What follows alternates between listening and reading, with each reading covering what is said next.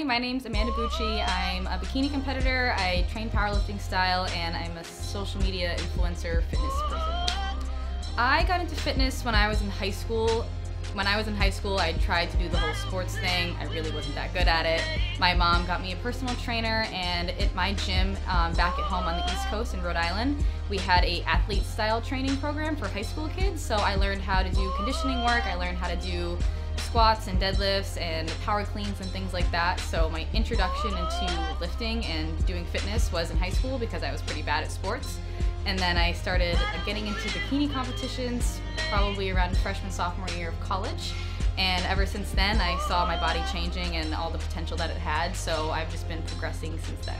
I originally had every intention on being a nurse. So I went to University of Rhode Island. I graduated with my Bachelor's of Science of Nursing in May 2015, which was exactly a year ago. I graduated with my nursing degree and I had every intention on moving to California, getting a nursing job, but I was already somewhat into the fitness thing. I really liked it, and it's exactly what I'm passionate about, but I didn't know how I could potentially make a career out of it. I didn't think that it would be something stable, and nursing is a very stable job. It's essentially what my whole entire family told me.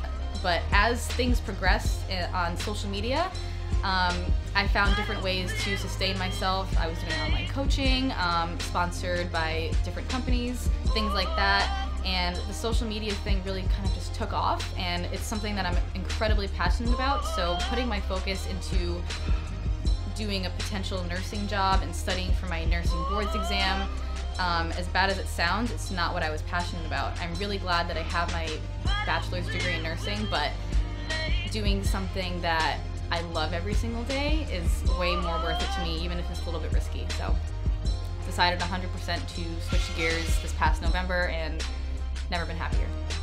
I started training powerlifting style more specifically a couple months ago, and over the last few months, the style that I train, it really has helped me not only change my body, so powerlifting style training is great for aesthetic muscle building as well, and in combination with isolation work and stuff like that, but it just makes me feel strong, it makes me feel powerful, especially when your goal isn't necessarily 100% to just look better. It feels great to actually have a goal to train in the gym and have your gym performance slowly increase over time, and I really do well with structure, so it just makes me feel really powerful, and I absolutely love it. I don't know what I was doing before this. So I would say to the people who don't want to train powerlifting style, or who are potentially scared to because they think that their body is going to look a way that they don't necessarily want it to, I would say that those people haven't yet tried it. They might not be fully educated on like the way muscle grows, the way training changes your body, things like that. I think there's like a big stigma behind powerlifting, especially since some of the best powerlifters might be a little bit more stocky, because that's 100% what their goal is. Their goal is to get strong. Their goal isn't necessarily to build muscle and look aesthetically pleasing. Like, everyone's goals are very different.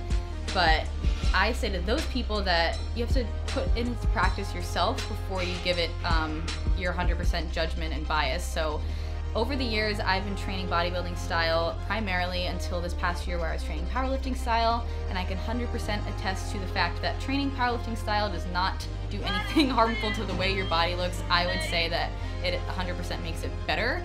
They both help each other, I think. So I would say to those people to just give it a try if you're really interested in it. It makes you, especially for females, it makes you feel really strong, it makes you feel really powerful, and it's really good mentally to have a goal that's not just about what your body looks like. It's about how you're performing in the gym. It's about how you're fueling your workouts in order to perform better in the gym, and that gives you a better relationship with food. So I think that they're definitely beneficial to each other. Very important to you for having an explosive bench.